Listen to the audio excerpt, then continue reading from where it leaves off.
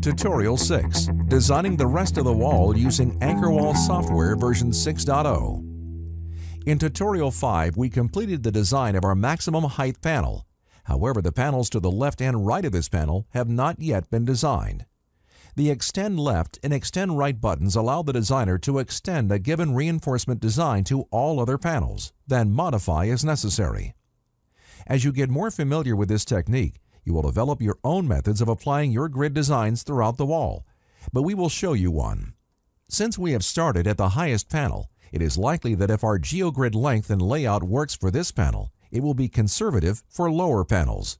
Of course, this will have to be checked, but it is a good place to start. Keep in mind that at some point, someone will have to construct this wall. The designer should always balance an economical use of geogrid with a reasonable level of complexity in terms of the installation.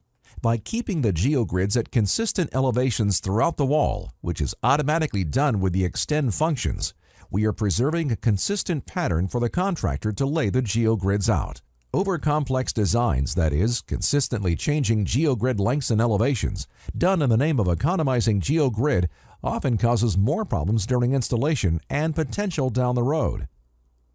As mentioned, one method of applying geogrid throughout the wall is using the Extend Left and Extend Right buttons, which essentially copies the current geogrid layout to all other panels.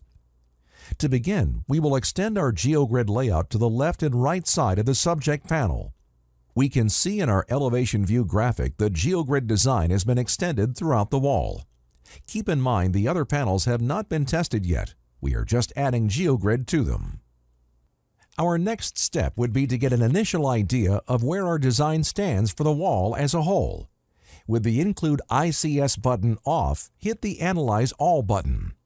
We can see immediately from the elevation view that some of the panels pass all criteria, shown in green, while others have at least one criteria that is not being satisfied.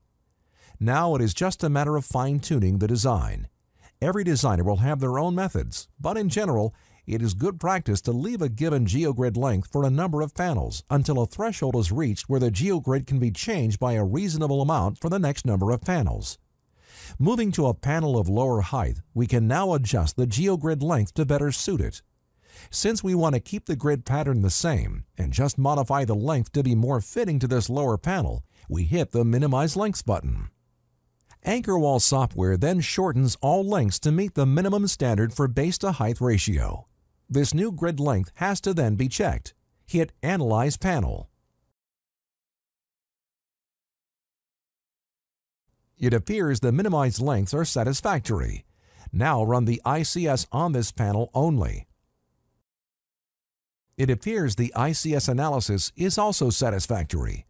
We can now extend the new grid length left of this panel and continue this process for all panels in the wall. Note that when the grids are extended left, they are turned blue again in the elevation view, meaning you have changed the grid design since the last time we ran the Analyze All button, and they have to be checked again. I will quickly go through and design the wall to ensure all panels meet the minimum criteria. Now that all our geogrid layout is complete and all panels are green, which means they exceed the minimum design criteria, we can try and organize our design to make it easier for the contractor to understand. A big part of ensuring a successful wall project is making sure the design information is clearly transferred to the design drawings and easily understood by the contractor. It was with this spirit in mind that the Auto Grid Group function was created. This function groups panels by geogrid length and type. When it is run, AnchorWall Software analyzes the geogrid layout in each panel and those panels on either side of it to determine if there are common geogrid lengths and whether a group of panels can be defined. Once groups have been determined, labels appear in the elevation view, such as A, B, C, and so on. Each grid group has a particular geogrid length associated with it. To view the resulting grid groups, the user can select the View Groups button to see a summary of the groups.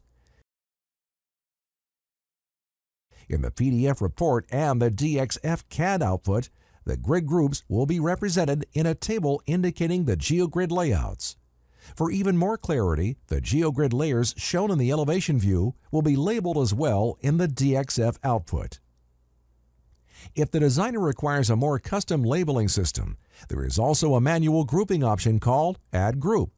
Using this feature, the designer can select any number of adjacent panels and label them. For example, if the designer wanted to define which portion of wall included a 3 horizontal to 1 vertical slope above it, and which sections were flat, she could label the wall using the Add Group function accordingly. By holding down the Shift key, the left or right arrow keys can be used to select a number of adjacent panels. Once the group of panels is selected, the Add Group function or the Ctrl-M hotkey will display a dialog box that allows the user to type in a label or description of the group selected. This can be then done for other ungrouped panels.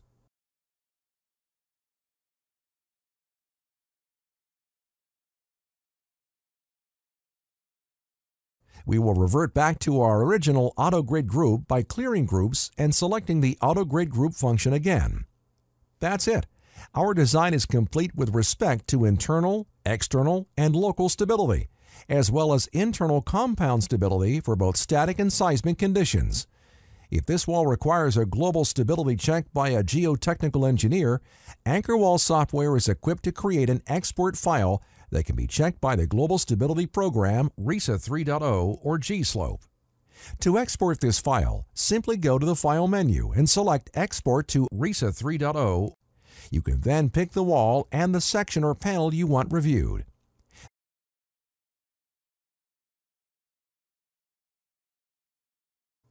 Now the designer can create a fully customizable design report.